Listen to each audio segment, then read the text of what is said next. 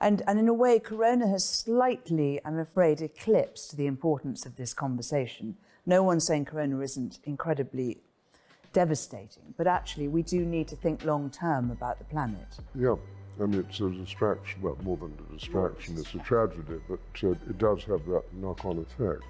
Well, I always say the BIS is the most important bank in the world that you've almost certainly never heard of.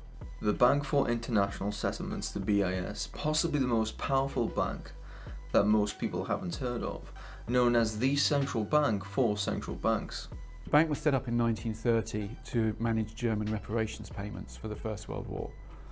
But those ended by 1932, which meant that the BIS really could have been closed down. The bank was founded by an international treaty, and its assets are legally inviolable.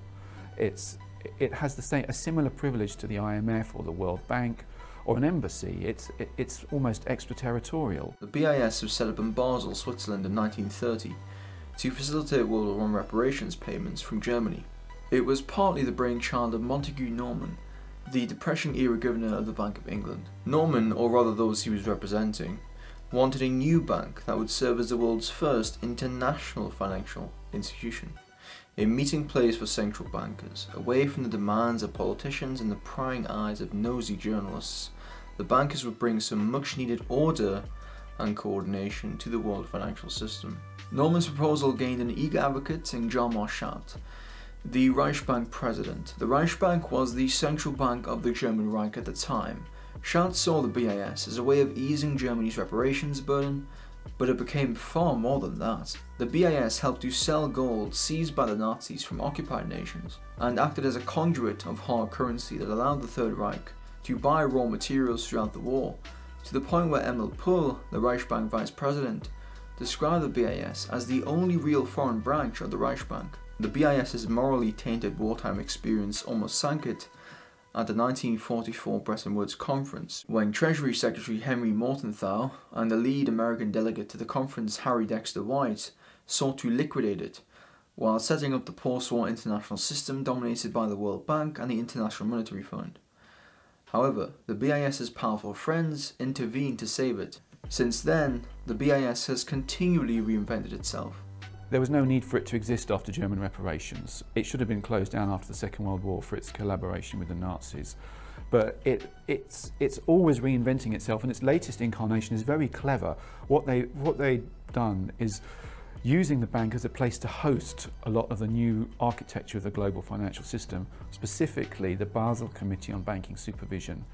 In the previous video, we spoke about the petrodollar era and the massive impact this has had on foreign policy. It was the CIA who imported a new leader for the so-called People's Rebellion in Libya. Indeed, Khalifa Haftar had spent the past 20 years living with no known source of income just 5 miles away from the CIA's headquarters in Langley. Oh, what do we have here? Projected President Biden? Wait a minute, what's that in the background? Come on, that has to deserve a like button drone hit. Also, comment below, Rumsfeld or Cheney, who is your favourite war criminal? Cheney expressed great concern in a speech in 1999 that foreign governments were controlling oil.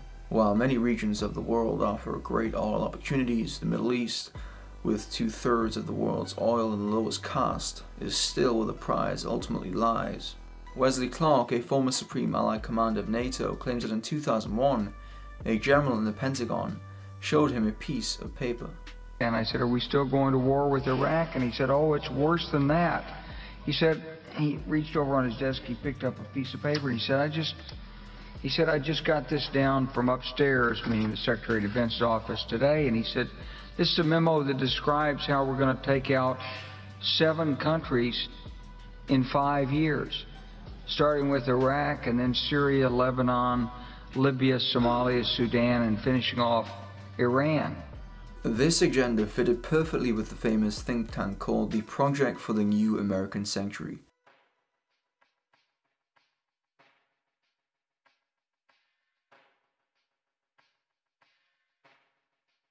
So how is this all relevant to the BIS? Well, the Libyan government controlled more of its oil than any other nation on earth, and it's the type of oil that Europe finds easiest to refine. Okay, that seems incentive enough to impose democracy, so to speak, but there's more. Libya also controlled its own finances.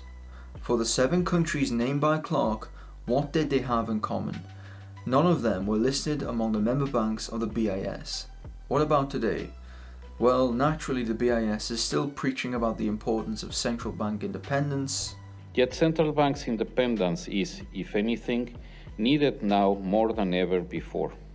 Everybody in this room is familiar with the strong historical and theoretical underpinnings of the independence of monetary authorities. As well as this, they have a new innovation hub incorporating research into central bank digital currencies. What was the pressure behind trying to create this innovation hub, and especially to look at creating a central bank digital currency? Mm-hmm. Well, yes, this is really a key development here at the BIS. As you well said, we here at the BIS are the bank of the central banks. We don't not only do banking, but also we do research and we foster collaboration among the members. The BIS continues to operate with less disclosure than the central banks that make up its executive committee. Its assets are protected against seizure, and its process of establishing capital requirements for banks remains opaque. The secrecy of the place. You know, every 2 months, the 60 central bankers, the most leading central bankers of the world, such as Ben Bernanke and Mervyn King and Mario Draghi, meet there to talk about, you know, monetary policy and the global financial system. But we don't know anything about those meetings. They don't release any information about them. We don't have an attendance list. We don't know what themes are discussed. People collect for many different reasons. For some, having matter makes them feel like they matter. For others, it's a case of keeping up with the Joneses, or should I say the hopeless challenge of keeping up with the Devonshires. Many want to be tied through provenance to the illustrious and powerful, and there are those who want to create order and perfection in their collections as a counterbalance to a disordered and chaotic world.